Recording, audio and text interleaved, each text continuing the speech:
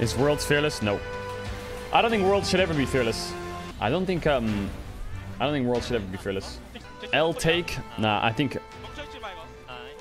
fearless is really fun, but I don't think I would want Worlds to be fearless. As a League viewer, I really enjoy watching like drafts have like picks of the series and like how people like find ways to counter their best champs.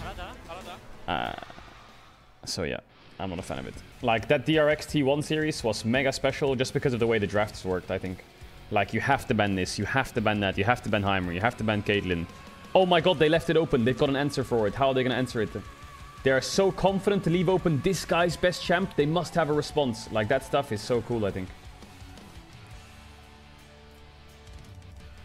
That's why I went for fearless. It's really like hits the peak of your like your skill level, I think. Whereas fearless just shows your like overall skill, which I'm saying is also good, but for a world title, I think, yeah, I think dissecting the pick of the series and finding ways to counter enemy strategies is better than having more strategies, if that makes sense. Because then you go quantity over quality, I think, a little bit. But yeah, I think a lot of people are on the hype of fearless draft because they're like, oh my god, look at how many champs there are. But yeah.